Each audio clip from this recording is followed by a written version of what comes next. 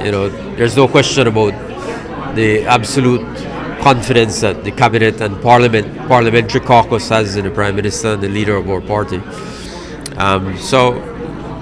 We had a caucus yesterday because we were preparing for a House meeting on Friday.